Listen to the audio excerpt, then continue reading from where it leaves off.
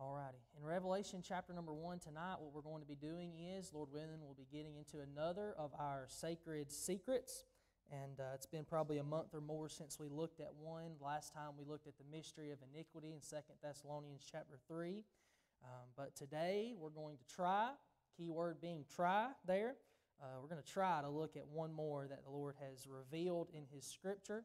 And He revealed it in a vision to a man named John. So let's begin in chapter 1, and just to get the context, in verse number 4, we find out the author and who he is writing to. In verse number 4, the Bible says, John, to the 7 churches which are in Asia. And I know you all, many of you have heard about these churches.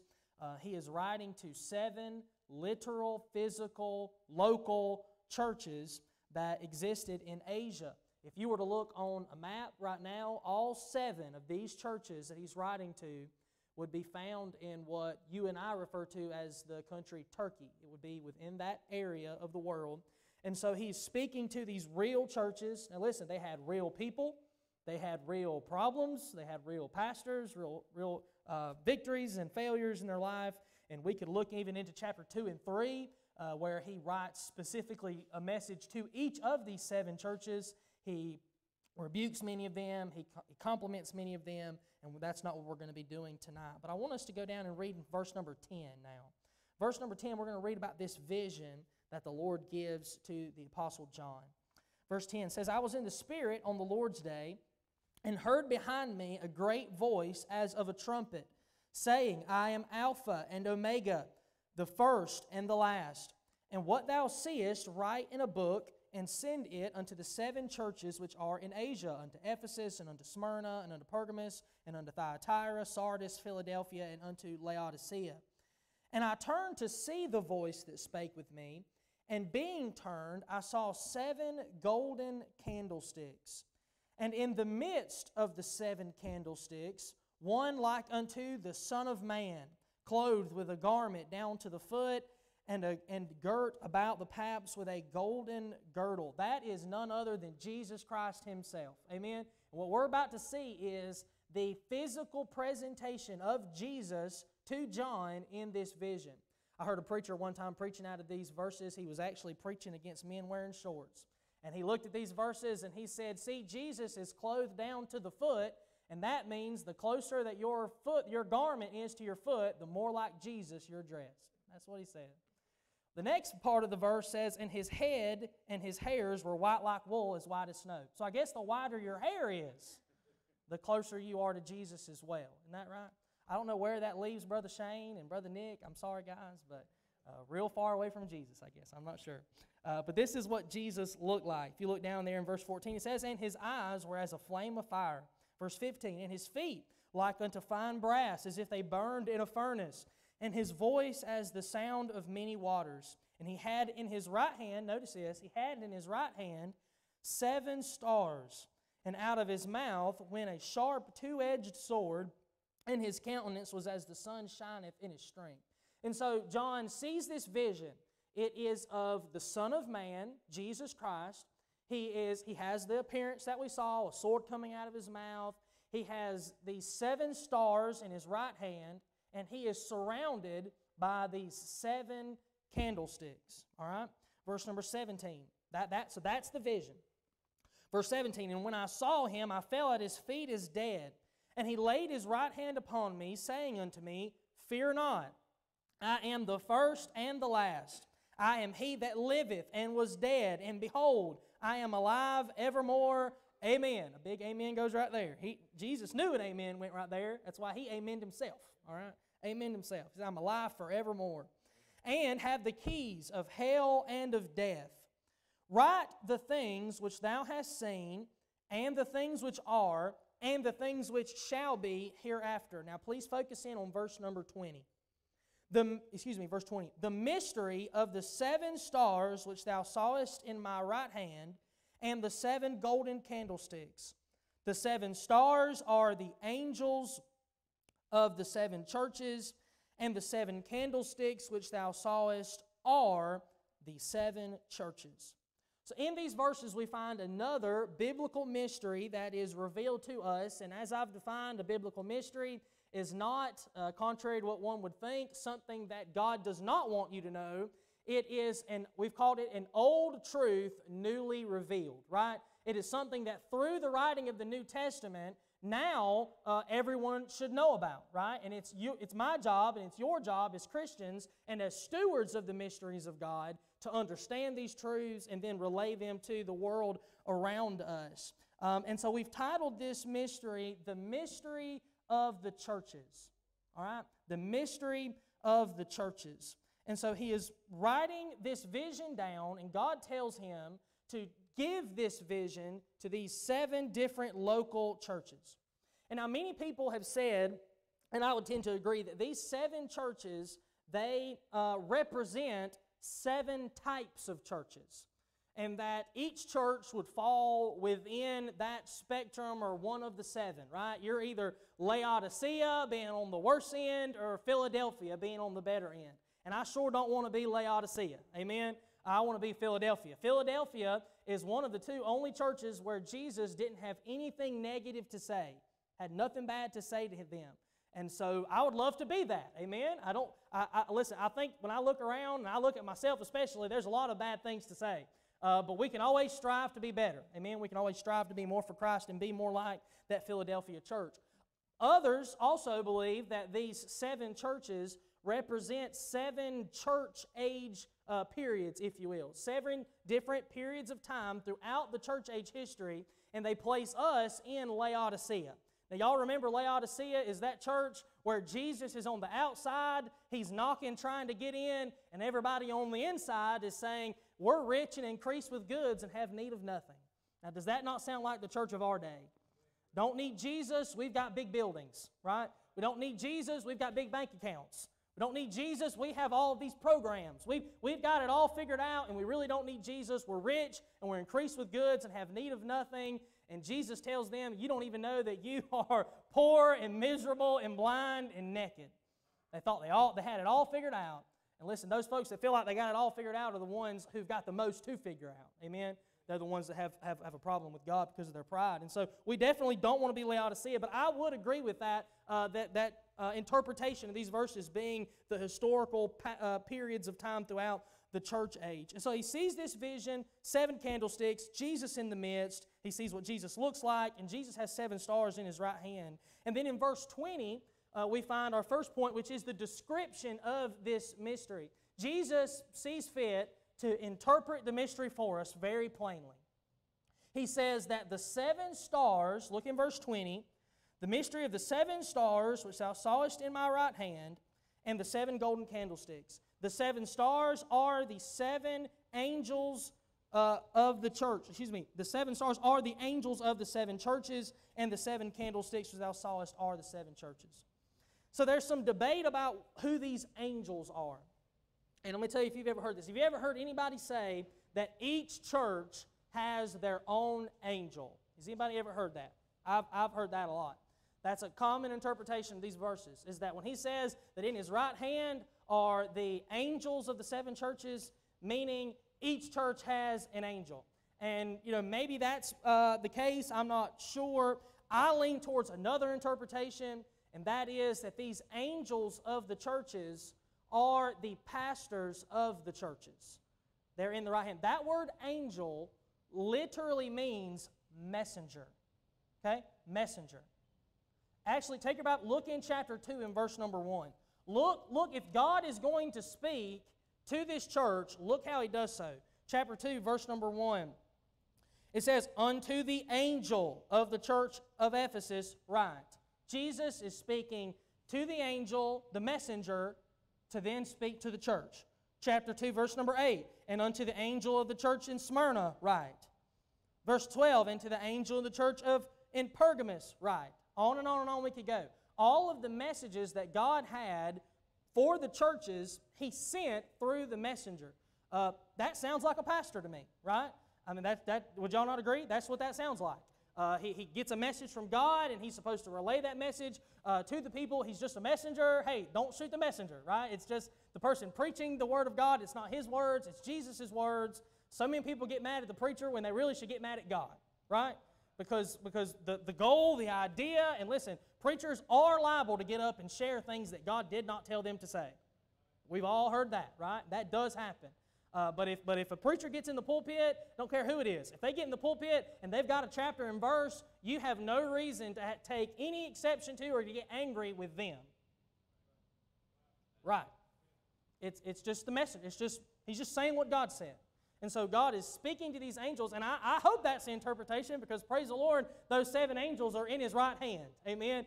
Jesus has control. Jesus is the one protecting and guarding and guiding and then speaking through these angels of these 7 churches. But what I'm really interested in tonight is the churches themselves. It says in the last part of verse 20 that, if you want to look there in verse number 20, he says that the 7 candlesticks which thou sawest are the 7 churches.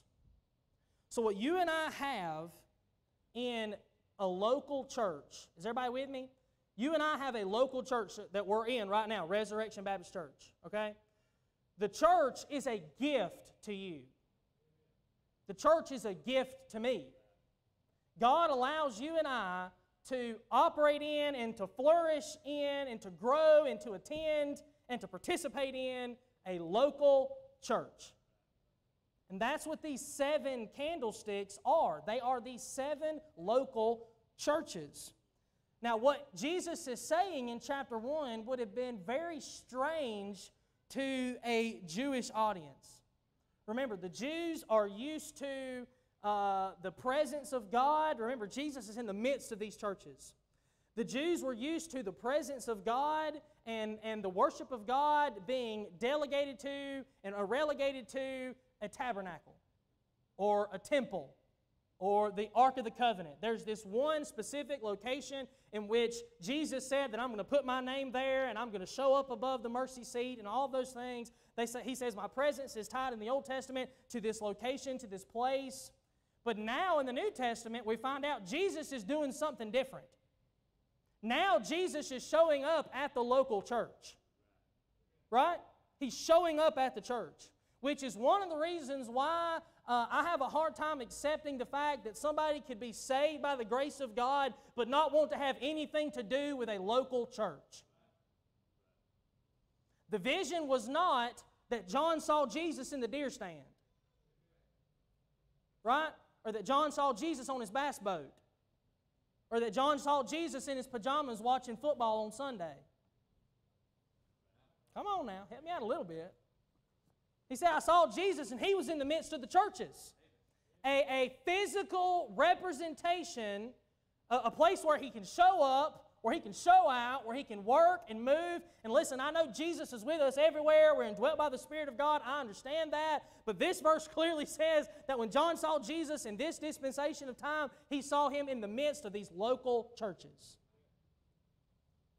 So God has a role for the local church in my life and in your life. And that's why you and I should be faithful to church. I don't preach on church attendance often, but when I do, I try to hit it really hard. All right? We should be here. John said, I saw Him, and He was right there, and He was right in the midst of those 7 local, New Testament, independent, fundamental Baptist churches. All right? I'm just sure that was what they were. I'm confident of that. So that's the description of this mystery, the mystery of the churches. Secondly, let's look at the disguise of the mystery of the churches. We've told you that these are not new truths. This isn't something that Jesus just came up with in Revelation chapter 1. This is something, listen, the New Testament local church, what you and I are a part of today, was always in the heart and mind of God. All right? This was God's plan from the beginning. God don't have any plan Bs, okay? It's plan A. Everything's plan A with God. And so it was God's will to establish these local New Testament churches that you and I are a part of. And so the question then becomes, well, where is this truth about the churches in the Old Testament? If it's an eternal truth, where can we find it in disguise is what we've called it. And we can find out a good hint in our text. I told you that the 7 candlesticks are the 7 churches. I believe when you see a candlestick in the Bible, Oftentimes, it is a picture and a type of the church. In fact, I want you to take your Bible and turn with me to Exodus chapter 25, please. Exodus chapter 25. And while you're turning, I know there's going to be a lot of teaching tonight, and so I hope everybody will just hang with me for a little while. But while you're turning, these candlesticks that we see in Revelation 1, I don't want you to think of just one flame, all right? These candlesticks that he's seeing are what you and I would call menorahs, okay? Which is described, we're going to read about it now in Exodus chapter 25, but it is a candlestick. There's one candle in the middle, and then there's 3 that come out to this side and 3 that come out to that side, forming these 7 lamps on one candlestick. And in this passage of Scripture, we're going to find out that the church is in disguise in the candlestick. In verse number 8, we find out what the purpose of the candlestick is in the sanctuary is. Look in verse number 8. He says, "And let them make me a sanctuary that I may dwell among them." God wants to dwell with His people. I praise the Lord for that. Amen. Brother Jay mentioned the verse while he was praying earlier. What is man that thou art mindful of him? Who are you and who am I that Jesus would want to show up and meet with us at church? We don't deserve that, right? But what God has always wanted from man is a relationship. Is what we read about in 1 John tonight, fellowship. Right? God makes Adam and He walks with him in the cool of the day. There's this communion, there's this relationship and this fellowship, and that relationship and fellowship is always hindered by sin, and that's why if you've got sin in your life, you better get it right with God, because God wants to fellowship with you. He wants to dwell with you. He wants to commune with you. And He tells them here in Exodus 25, build me this sanctuary, this meeting house, where I can dwell with you and spend time with you. Now look down in verse number 31. Verse number 31 of Exodus chapter 25. We're going to find the church in disguise in this candlestick. The Bible says in verse number 31, "And thou shalt make a candlestick of pure gold. Of beaten work shall the candlestick be made. His shaft and his branches and his bowls and his knops, his flowers shall be of the same." The fact that this candlestick is of pure gold, that denotes the value and the worth and the purity of the local church. That's what that represents, the fact that this candlestick is of pure gold. Also, another thing about this candlestick, it says that it is supposed to be of beaten work. You know how people normally work with metals like this, especially hot ones you don't want to touch? They pour it into a mold, right? You'd pour something into a mold and then crack it open, and then you have this cookie cut of whatever the mold is. He tells them here, hey, the candlestick's not supposed to be made like that. It's supposed to be beaten out of one solid piece of gold. It's beaten work. You know what that would do? That would cause each of these candlesticks, if you will, these menorahs, to be individual. There's not going to be another one just like it. Listen, every church is different. Every church is different. Everyone has its own little intricacies, and there are things in common. There's supposed to be the bowl, there's supposed to be the knops and the flowers, and all that's supposed to be specifically arranged and all of that, but this piece is going to be individual, and there's not going to be any other one just like it. And if you go to any different church, if you've ever been a part of a different church, you understand each church is different. God moves in a certain way, or God might have things organized in a certain way because of the specific people that are here. Listen, if there's nobody else like you, then there's no other church like this one. Right? Does that make sense? There's no other person like you, and you go to this church, that means there'll be no other church like this church. I'm glad that God knows exactly what we need. He can deal with us personally. He can deal with us individually. He can help us in the church. And that's what this is a picture of, the fact that there are no cookie-cut churches. Amen. Verse number 32. Verse 32, it says, "And 6 branches shall come out of the sides of it, 3 branches of the candlestick out of the one side, and 3 branches of the candlestick out of the other side." That would make 7 in all, 1 in the middle and 3 on both sides. Verse 34, "And in the candlestick shall be 4 bowls made like unto almonds, with their knops and their flowers." The bowls that he's speaking of look like almonds. That is a reservoir where they would put the olive oil in to keep the lamp burning. Okay? So this lamp was never supposed to go out, and it had to have this olive oil, and there's specific instructions as to how the olive oil is supposed to be made. And they were supposed to fill it and constantly keep it filled to keep this lamp burning. These knops and flowers, those are decorative pieces that God told for them to put there. Verse number 35, it says, "And there shall be a knop under 2 branches of the same, and a knop under 2 branches of the same, and a knop under 2 branches of the same, according to the 6 branches that proceed out of the candlestick. Their knops and their branches shall be of the same. All of it shall be one beaten work of pure gold, and thou shalt make the 7 lamps thereof, and they shall light the lamps thereof, and they may give light over against it." All the way, I want you to think about this, all the way back in the book of Exodus that we just read about in chapter 25, as God is constructing the tabernacle and He is giving them instructions for how to build all these different pieces of furniture, think about this, God had you in mind. God had the New Testament church in mind. And this is a picture of it. He's teaching us things about it through this candlestick. It's representing that. Do you know that the candlestick that we just read about was the only source of light in the tabernacle? It was the only source of light that there was. There were no windows. That meant if you were going to get to the most holy place and sacrifice the blood, you needed the light of the candlestick. If you were going to go to that laver and wash your hands, if you were going to go to that table of showbread and all that, if you were going to do anything that related to God and to His service and to His worship, you needed the candlestick. You know what God is doing in our day and time? He's operating through the candlesticks. He's operating through local New Testament churches. Listen, I'm a local church man. If God is doing something right now, He's doing it in and through the local church.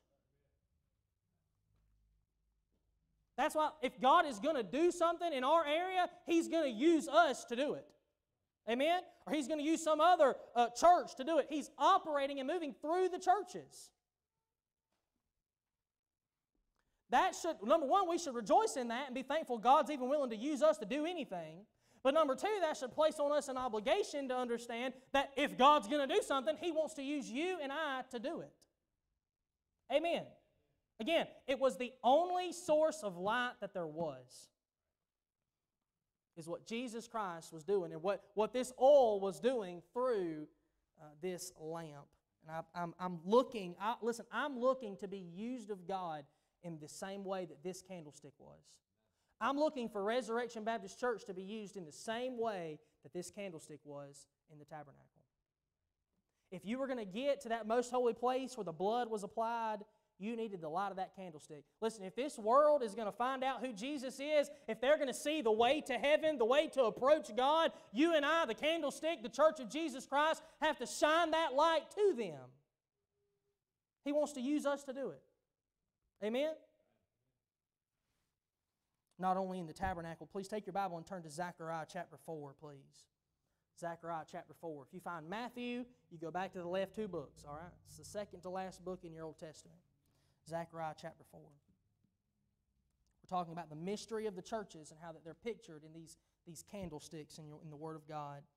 In Zechariah chapter 4, while you're turning, I'll give you a little context to the book. Remember, the southern kingdom of Judah was taken over by Babylon, and then Babylon is eventually taken over by Media Persia. And then, and you find this in the book of Ezra, the King Cyrus there in the book of Ezra, he decides to allow them to rebuild the temple in Jerusalem. Okay? He allows them to do that. That's around Nehemiah's day. They rebuild the walls, and Ezra is a part of that, rebuilding the temples, Zerubbabel and all those guys. They're rebuilding the temple.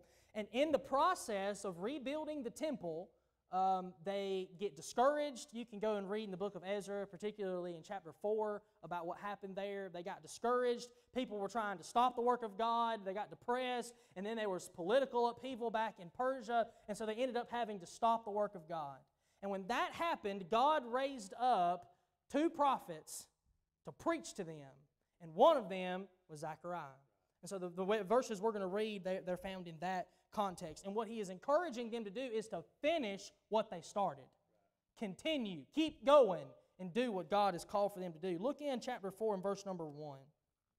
He is going to have a vision as well of a candlestick. Verse number 1 says, "And the angel that talked with me came again and waked me as a man that is wakened out of his sleep, and said unto me, What seest thou? And I said, I have looked, and behold, a candlestick all of gold, with a bowl upon the top of it, and his 7 lamps thereon, and 7 pipes to the 7 lamps which are upon the top thereof, and 2 olive trees by it, the one upon the right side of the bowl, the other upon the left side thereof." I want you to picture this in your mind, all right? The candlestick that we saw in Exodus 25, each of those 7 different branches had a bowl that held oil, and they were supposed to keep oil in those bowls to keep each flame burning. That was in Exodus 25. In Zechariah chapter 4, the candlestick's not made like that. In Zechariah 4, this candlestick has 1 bowl at the top, which is being fed by 2 olive trees on either side. And then from that bowl, there are these pipes that are going to the 7 branches. And you're sitting there thinking, what in the world does that have to do with the New Testament church? Look down in verse number 4. Verse number 4. "So I answered and spake to the angel that talked with me, saying, What are these, my Lord? Then the angel that talked with me answered and said unto me, Knowest thou not what these be? And I said, No, my Lord. Then he answered and spake unto me, saying, This is the word of the Lord unto Zerubbabel, saying, Not by might, not by power, but by my Spirit, saith the Lord of hosts." The message to Zerubbabel is this: I don't need your power. I don't need your might. You're not going to operate in your own strength. He says, you're going to complete the temple by my Spirit. That oil in the bowl represents the Holy Spirit. That's what this is saying. That there is a never-ending supply of the Spirit of God that's going to be put in this bowl and then furnished out to these candlesticks which represent you and I. Are y'all getting this? You and I have the Holy Spirit dwelling inside of us like they didn't have in the Old Testament. You and I, the Bible says, have rivers, right, of water flowing up into everlasting life. You and I are indwelt by the Spirit of God. They were not. And so we have an unending supply. We have all that we need to do the work of God that He's called for us to do. This candlestick is a picture of the New Testament church. It's as good of one as you'll find in the Word of God. This Zechariah's candlestick here in chapter number 4, he sees a picture of what you and I are today. And that's what Jesus is likening back to in Revelation chapter 1. He's saying those churches are candlesticks, but they don't have those individual bowls on all the branches. There's a bowl on top with an unlimited supply. I'm glad that it's not all up to me. I'm not having to operate, are y'all with me tonight? I'm not having to operate in my own power, my own intellect, my own thoughts, my strength. I have the Holy Spirit of God. This church has the Holy Spirit of God that can minister through us and can build the temple. It can build the kingdom of God. It can do what our power and our might and our strength cannot do. There are a lot of churches today who may have big buildings, they may have tons of programs, they may have lots of money, they may have lots of influence, but they have it by, according to verse number 6, by might and by power and not by the Spirit of Christ. I'd rather have the Spirit of God and not have any of that other stuff, wouldn't you? Amen.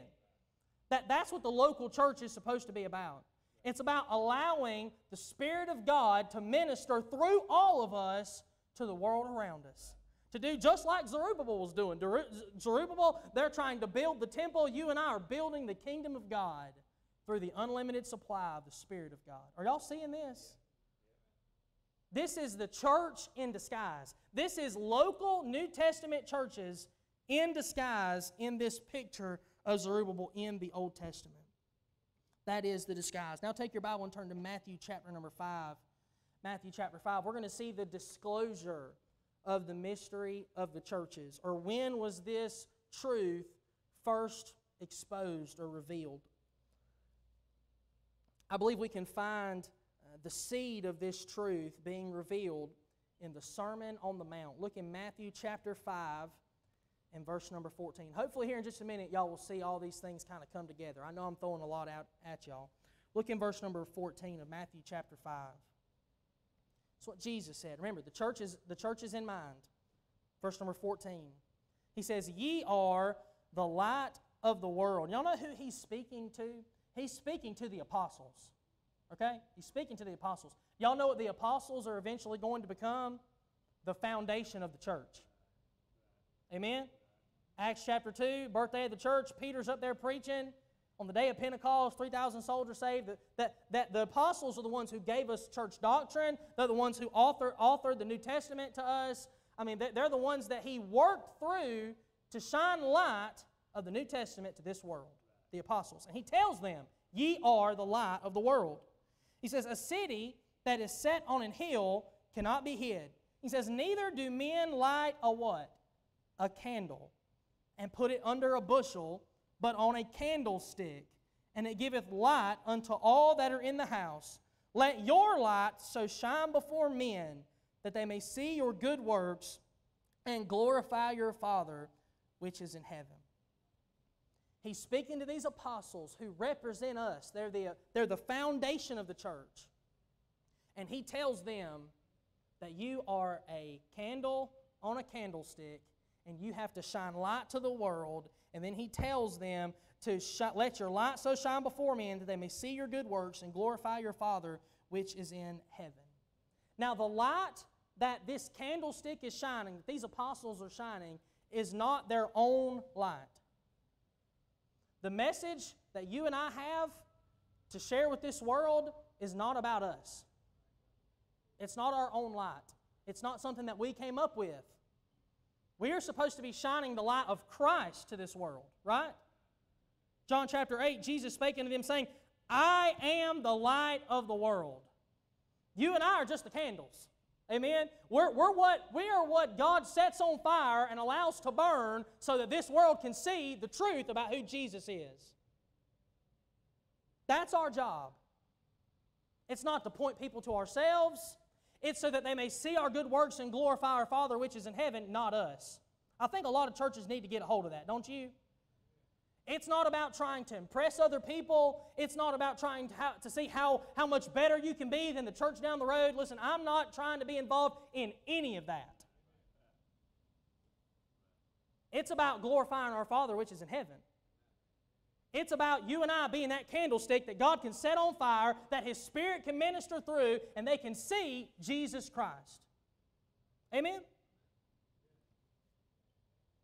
The disclosure of this mystery. And lastly, I want to say something about the design of the mystery of the churches. Or have you ever thought about this? What is the purpose of the local New Testament church? What I've talked to y'all about tonight, I'm almost done. What I've talked to y'all about tonight is essentially a conflict between light and darkness, right? Light and darkness. First words that God spoke, the first recorded words in your Bible, right? Let there be light. And there was light. And God saw the light was good. And God divided the light from the darkness, right? There's this from the very onset of the Word of God. The first words in your Bible was that God was establishing light, creating light to go against the darkness. Throughout the Old Testament, we could turn, and I don't have time, but we could turn to Genesis chapter 15. That's Genesis chapter 1. We could look in Genesis chapter 15, right, where Abram makes his covenant with God, and he lays out the sacrifice. And there's God shows up in the person of a burning lamp and smoking flax, and passes between. You know what that is? That is a picture of the nation of Israel being the light to the world that passes through the darkness of that sacrifice. They're going to go through Egyptian bondage. They're going to be persecuted. They're going to wander in the wilderness. All of these things are going to happen in the nation of Israel. But you know what Israel was? It was a light to the world that said, there is a God in Israel. God used Israel to shine the light of who He was in the Old Testament. You know what you and I are supposed to do? You know what the purpose of the local New Testament church is? To continue that ministry of shining the light to this world. Amen? God didn't save you for you to sit on your thumb. God didn't save you for us to just get comfortable and just to be complacent and just keep our hands in our pockets and not do nothing for God. No, listen, you and I are supposed to be lights that shine the truth of the gospel to this world. Amen. That's the purpose of the New Testament church. The Bible says in 2 Corinthians chapter number 4, it tells us that if our gospel be hid, it is hid to them that are lost, in whom the God of this world, listen, hath blinded the minds of them which believe not, lest the light of the glorious gospel of Christ, who is the image of God, should shine unto them. The lost reside in darkness, and it's our job to shine the light. Being God's candlesticks, if you will. Down here in the South, there's a whole lot of candlesticks around. Right? There's a bunch of other good Baptist churches right here in Cowpens. I think the attendance of the Baptist churches in Cowpens is larger than the population of the town of Cowpens. If you added them all up, I'm pretty sure it is. I think the population is about 2,000. There's more than 2,000 members of all these Baptist churches just in Cowpens. You know what I say to that? Praise the Lord. Amen. Thank God there's some light. And you go out into other places where there are not as many churches around, guess what you find? More darkness. Why is that? There's not as many candlesticks. There's not as many candlesticks. The Spirit of God, that never-ending supply, the Spirit of God that resides in the believer is not able to operate and not able to illuminate as much as it can in here, in our area. Listen, that's why I thank God for the church. Because if it wasn't for the church, I'd be in darkness. If it wasn't for the fact that there were some people who got saved by the grace of God, filled with the Spirit of God, and then allowed God to shine through them to me, I'd be lost and on my way to hell, and you would be too. I thank God that Jesus is in the midst of these candlesticks. Listen, I want Jesus in the midst of this candlestick. The Resurrection Baptist Church, don't you? I want this to be a place where His presence is. What did Jesus say? Where two or three are gathered together in my name, there am I in the midst of them. I don't want Him on the outside knocking, trying to get in. He needs to be the emphasis. He needs to be the focal point. He needs to be the main thing in this candlestick. Amen? By the grace of God, He will be. Let's ask for God to help us to be the candlestick that He wants for us to be. I believe that God wants every saved person to be an active, faithful participant in a local church. Every one of them. To be a faithful, active participant in the local church. We've got ministries here, things that we do, right? When we're praying, through attendance, through giving. We've got nursing home ministries. We've got outreach ministries. You and I, every single day, when we go out into this community, we're participating in the ministry of this church.